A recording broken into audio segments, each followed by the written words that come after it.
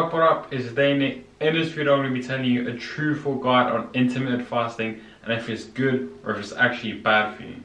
So a lot of people will tell you, yeah, intermittent fasting, this is the big deal, the best diet, and another person will tell you you'll lose a lot of muscle mass. So let's reveal this here. So there's a lot of different intermittent fasting approaches, alternate day fasting, etc. But let's just refer to the most common one on YouTube, which we all know is the 16-8 protocol, which basically means 16 hours fasting, 8-hour eating window or time frame, whichever you want to call it. So one popular belief is that extended periods of fasting will cause muscle damage or even muscle loss. Okay, some people believe that you need to spread your protein throughout the day, have meals every 2 to 3 hours with broccoli, rice and chicken. And all of this just in order to maintain muscle optimally. So there have been a lot of studies done, and yes, you'll find some studies against intermittent fasting and some studies for intermittent fasting, right? So which ones should you choose? And I'm going to sum this up all for you. Not just handpicking one study like most people do, but summing it up almost like a meta-analysis, but obviously not exactly live. So through all of the studies, intermittent fasting did actually not result in a greater muscle loss at all. However, that said, intermittent fasting, I probably don't recommend you do this when you're bulking, so just keep this in mind. However, this is when we're dieting, so let's just stick to the topic. So talk about meal frequency, there might actually be an extended period of time where your feeding window might be too small, meaning let's say 1 meal a day, right? So that's maybe when you're going to experience some hunger issues. And plus, it will not be sustainable, and adherence, as we all know, is the key, the most important point. Okay, so protein feeding frequency. So do you need to have some boring ass chicken breast throughout the day or not? Do you need to have it every 2 to 3 hours? Let me tell you right now. So you will most likely maintain your fat-free mass with low protein feeding frequencies.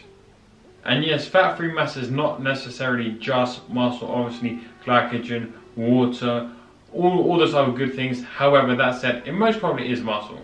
So in one of the studies where they compared intermittent fasting group compared to a quote-unquote normal diet group, the intermittent fasting group actually sustained the 1 rep max, the lean muscle mass and the muscle size exactly the same compared to the normal diet group.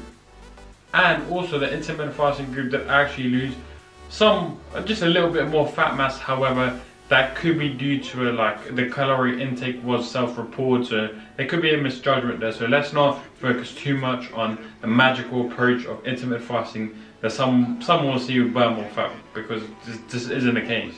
That said though, like I always say, adherence is very important, and when it comes to intermittent fasting, as you may know, a lot of people respond to it very well and a lot of people just don't respond to it at all. So let me conclude here about intermittent fasting and give you the honest approach, not including a confirmation bias of me trying to find anything that supports intermittent fasting just because I do it, like a lot of people on YouTube do. So this is coming from a humble point of view, giving the real shit. So let me conclude it right here. Bottom line, let's draw the line. So intermittent fasting did not appear to lose more muscle loss or fat-free mass compared to the regular eating patterns that most people will recommend to you. And like I said, these studies actually did show a great amount of fat mass that was lost, so that's obviously just being fat. However, like I said, it was self-reported intakes. Again, coming from a humble point of view, this is probably like a limitation of the study, so I won't keep this accountable, basically saying that intermittent fasting doesn't burn more fat than the usual diet, as long as you create the end-all, I don't know what I'm saying, calorie deficit. As well as this, intermittent fasting does not impair strength or whatever compared to regular eating patterns once again. However, that said, if you do intermittent fasting and you do it for a long period of time and you work out just before you break the fast, it will be very likely, and a lot of individuals respond to it this way, that they do not have a lot of energy because they don't consume any food throughout the whole day, then they still work out, then they only break their fast. So maybe depending on your schedule, just use the intermittent fasting protocol how you would like it, adapt it to yourself, and that's it. And like I said, if you go too overboard on intermittent fasting, there may just be a little problem if your feeding window is very, very small. Let's say 1 meal a day and maybe a 4-hour or 2 to 4 hour feeding window. In my opinion, this is just a bit too absurd. And personally, I think this can actually lead to eating disorders as well. So don't take it overboard. Remember, it's a tool in the toolbox. So digressing a little bit, the intermittent fasting, the studies does kind of show that the protein synthesis does fall off a little bit. So it may not be optimal, you know, like I said before in the video, to optimize hypertrophy, aka when bulking.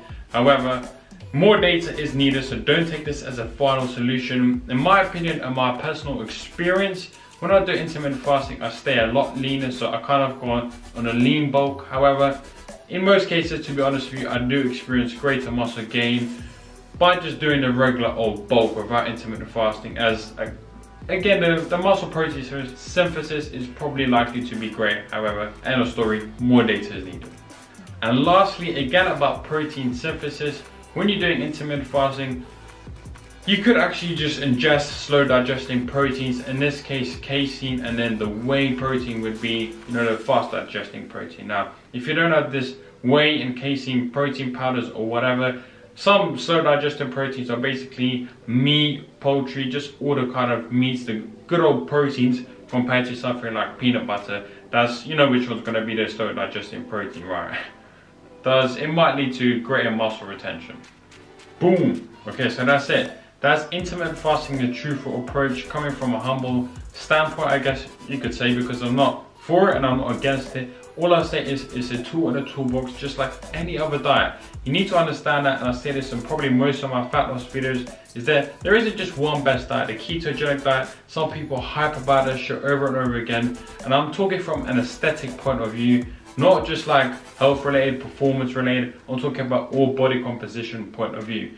The best diet is the one that will create calorie deficit and that one that you can sustain. End of story. Draw the baseline. Quotes Dane, Knighton. No, but that's it. To conclude, intermittent fasting does not impair strength, muscle cross-sectional area, etc, etc. Just do the damn thing. If you like it, do it. If you don't worry. But like I said, probably not optimal for bulking. Stay positive, stay smiling. I repeat myself all the time. And I'll see you in the next one. Oh, one more thing. If you haven't clicked off the video, thank you for the 10,000, yeah, we're gonna hit 10,000 subscribers soon anyway, but thank you for the 1,000 subscribers, hyped about that. Thank you for your support. Let me know if you'd like to make a free workout plan for you, even though I've already got loads of them in the description down below, so click that. Leave a comment, I'm out.